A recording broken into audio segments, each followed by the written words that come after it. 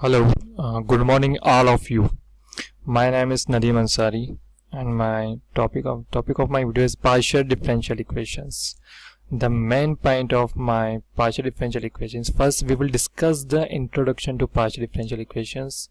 Next, classification of partial differential equation, and the last, Lagrange's method of solving linear partial differential equation of first order.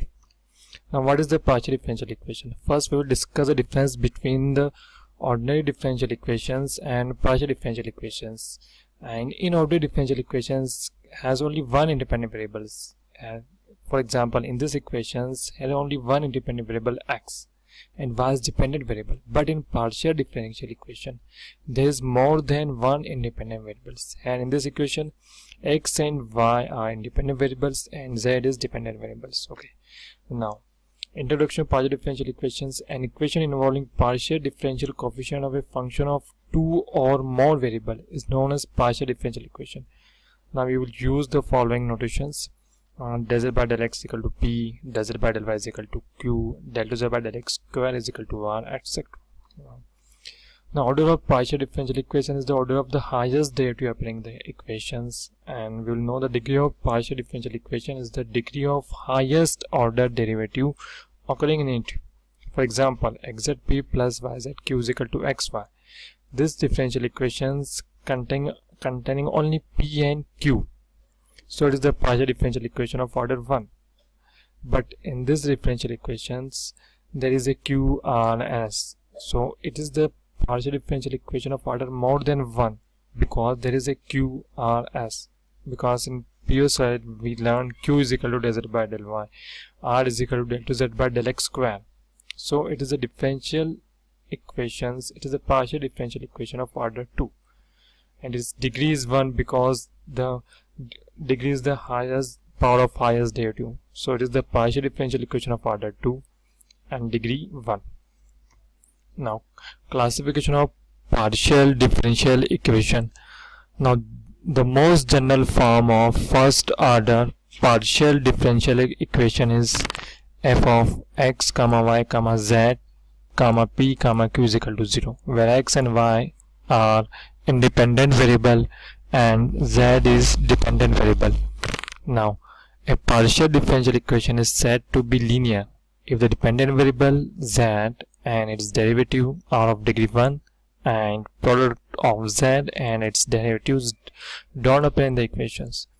Now, linear partial differential equation of first order. A differential equation involving p and q and not containing higher derivative is called first order, and if the degree of p and q are unity, it is called linear partial differential equation of first order. So the general form of linear partial differential equation form pp plus qq is equal to r, where p, q, r are a function of x, y, z. Now, the above equation is also known as Lagrange's linear equations.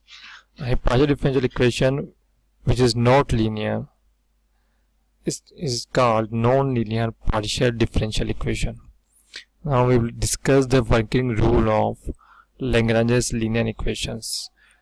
Lagrange's linear equation of the form pp plus qq is equal to r. So first steps is, first we write Lagrange's auxiliary equations, which is given by dx by p is equal to dy by q is equal to dz by r. Now we will solve above equation. Let the two solution is u is equal to c1 and v is equal to c2. Now we will select such two fractions for which we can find solution in easy way. Okay, now required solution is given by f of u comma v is equal to 0, where u and v are the two solutions which we get in step 2. Okay, now we have to solve the partial differential equation yq minus xp is equal to z, because it is of the form pp plus qq is equal to r, which is our Lagrange's linear equations. Now comparing the given equation, we get p is equal to minus x, q is equal to y, and r is equal to z, and we know its auxiliary equation is dx by p dy by q dz by r, which is our first step of working rule.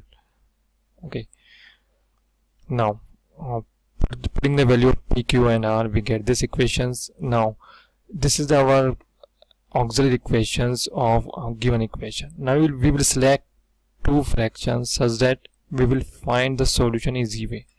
Now we take first two fraction. This is first fraction, this is second fraction.